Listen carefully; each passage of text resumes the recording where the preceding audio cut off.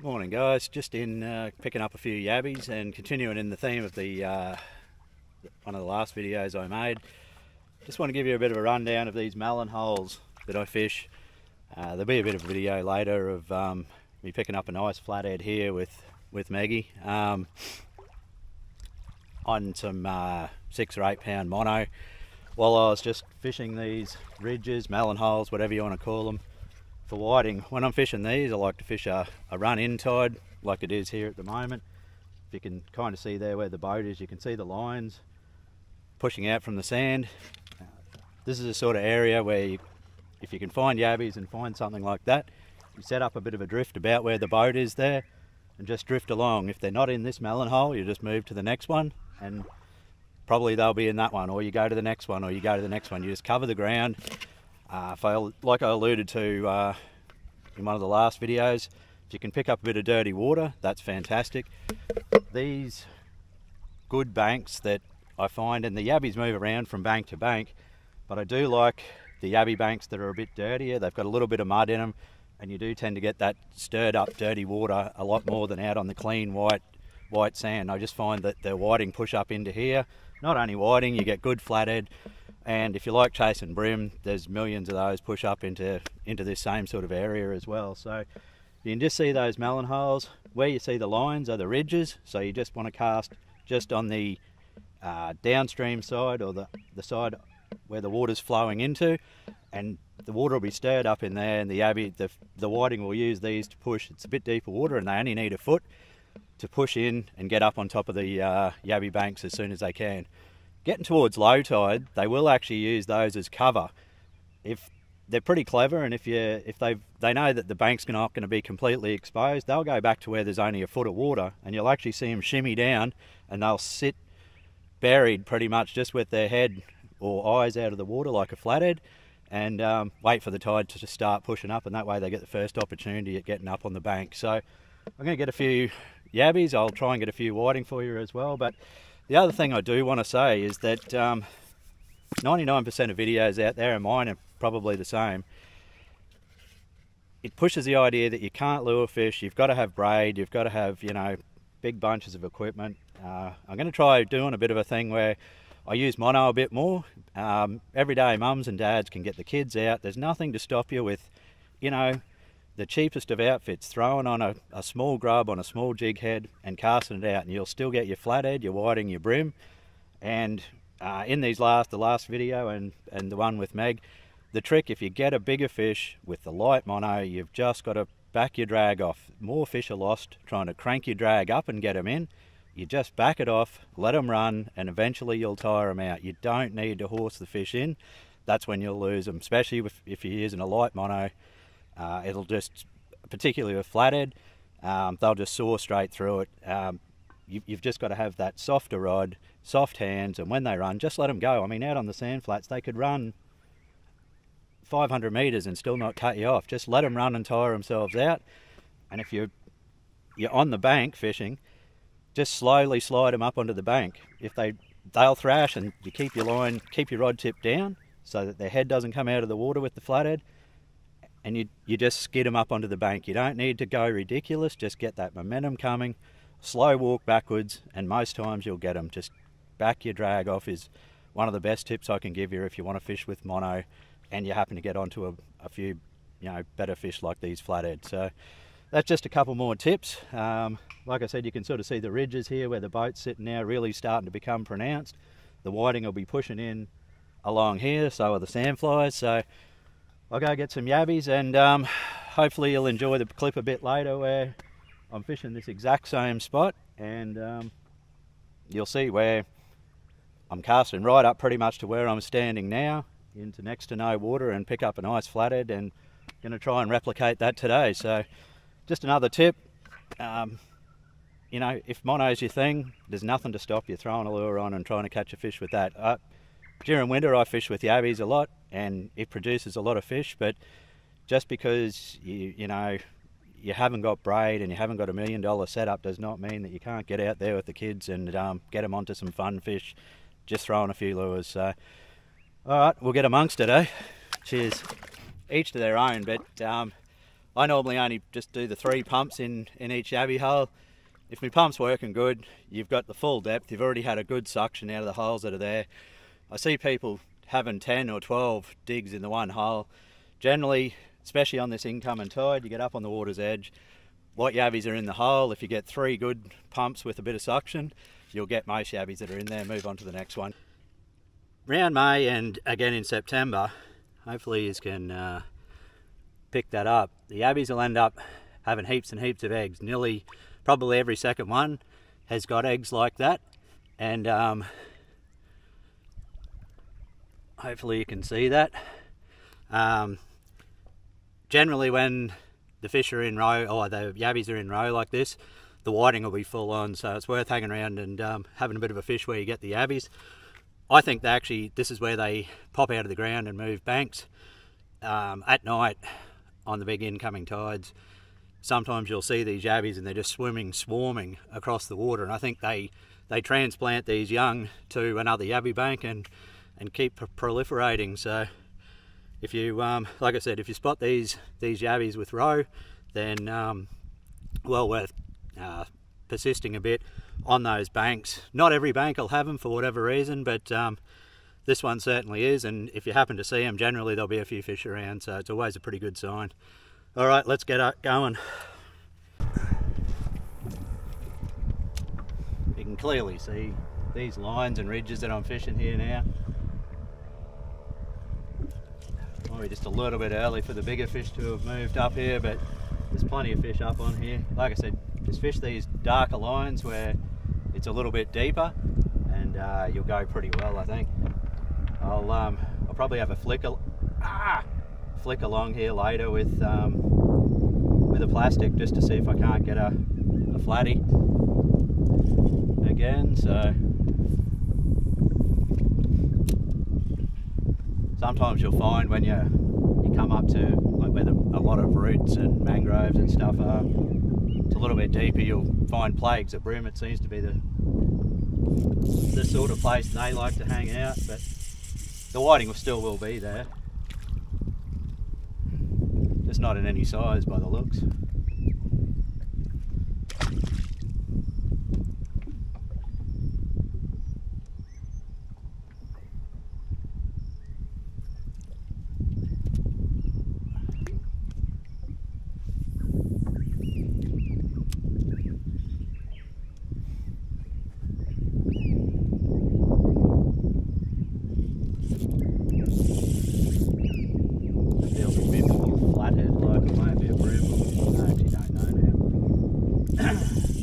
Something just a bit heavier, it's a bit different bite.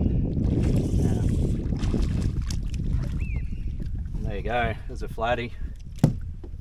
He wouldn't be too far off legal, but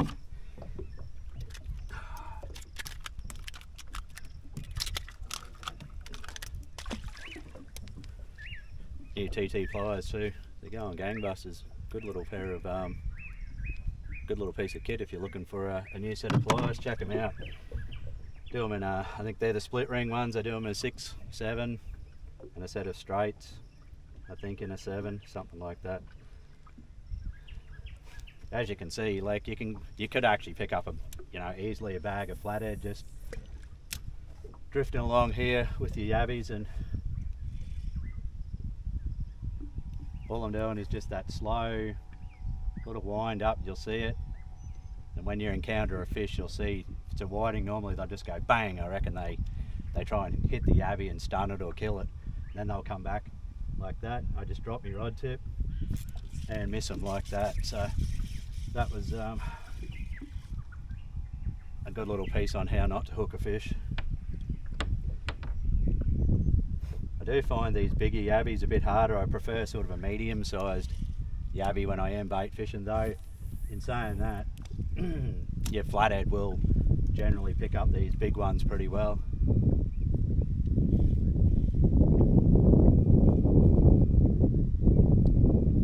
This bank is just a whole bank of these big ridges. Sometimes you'll get them where there's just one big ridge and it's then pretty barren. I don't generally try and fish those. Always try and have a fish where I dig my yabby, especially with these these yabbies being in row, this feels like a better fish, and that's a goodie.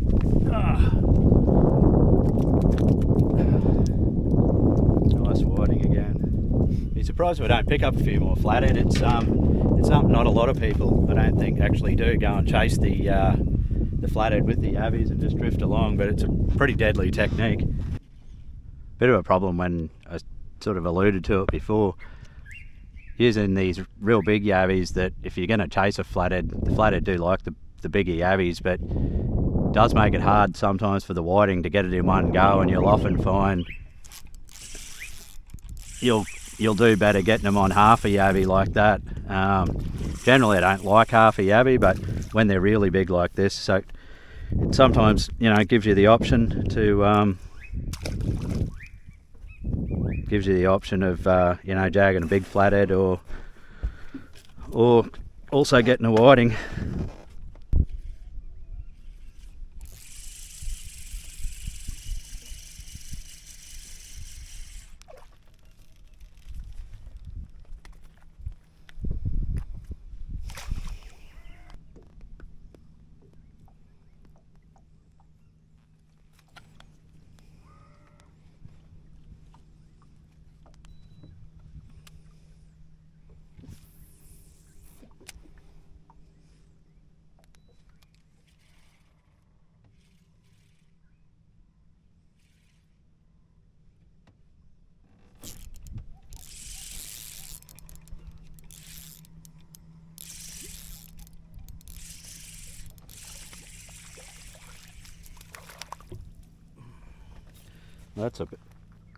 That's a better whiting.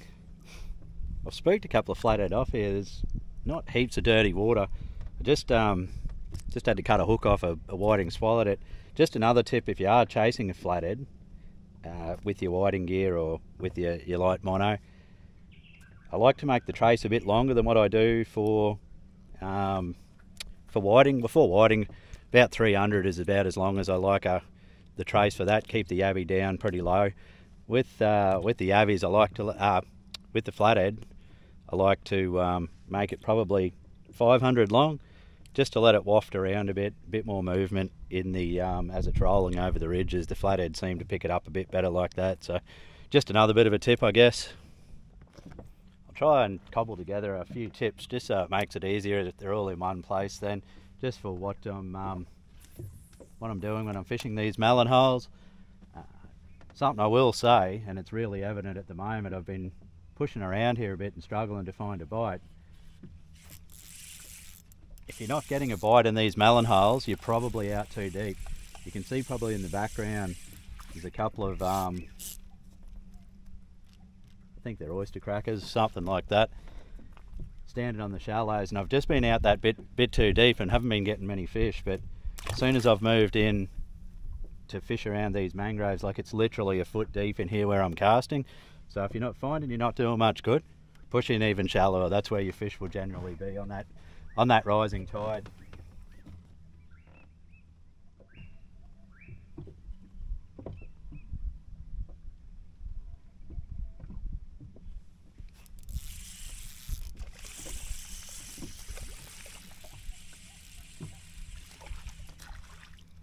Another good one.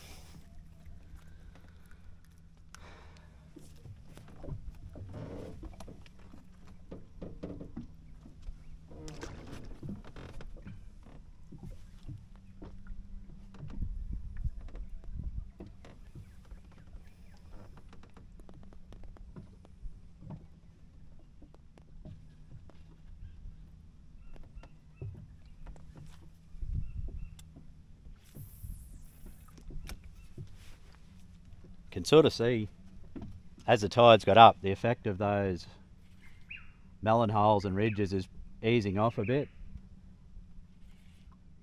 and so the fish will move in shallower. Like it's literally a fisher cast here at the moment. I just got to sift out the brim. Fisher cast, but as soon as you see the ridges starting to disappear just because the water's getting too deep, like I said, push into the shallows here and you'll do a lot better generally.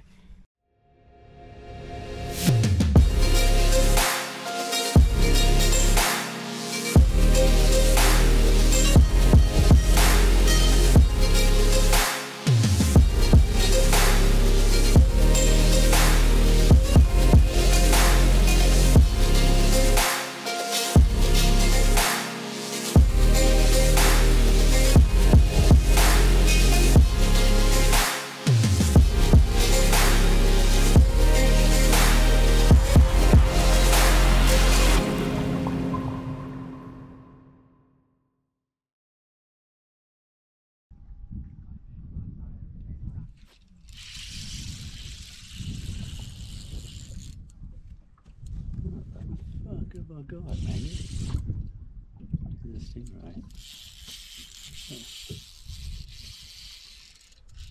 What we got, Memo?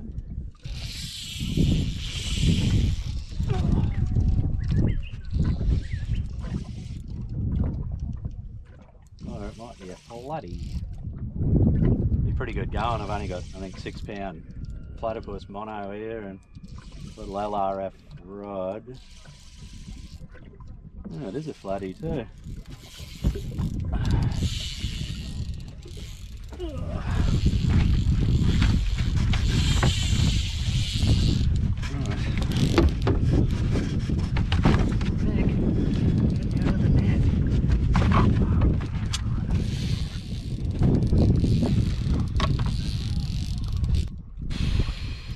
Just take things nice and steady. Got a pretty fair flathead here just on the white and gear, fishing a yabby and little number 4 mustard hook and 6 pound Platypus mono. I think it's a flatty anyway, it's not a shovelly.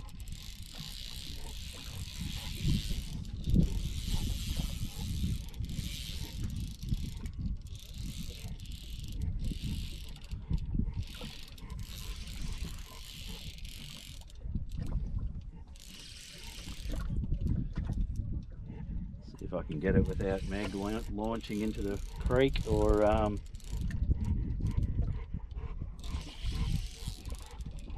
launching me into the creek, one or the other. Not a big fish, but I think I've only got 10 pound leader on here, so take me time and hopefully it hasn't swallowed the hook too far down.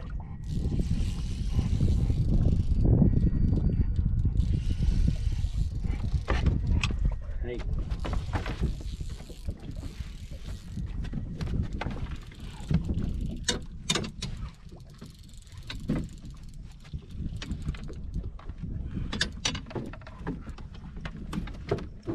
Leave it.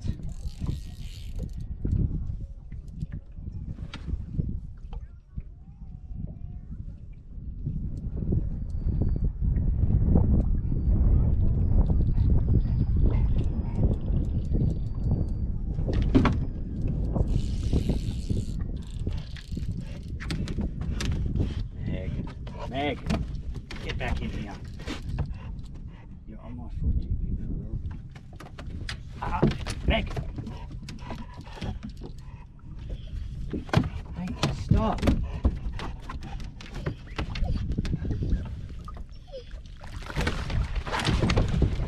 Get back in, Meg! Get in! Get in! Meg! Get in the boat! Meg! Stop it! Stop it! Meg!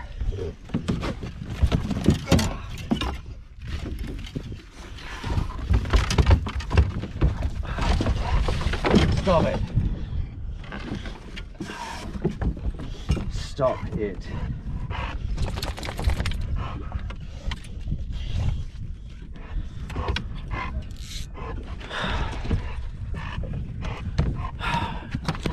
Right, well that went from being fun to stupid fairly quickly. Stop it!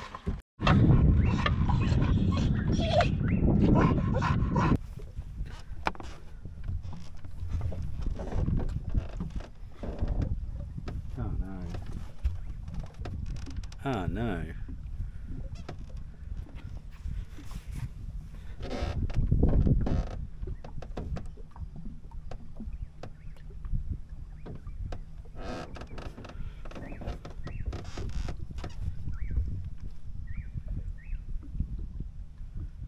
Oh no, I've lost my big hat.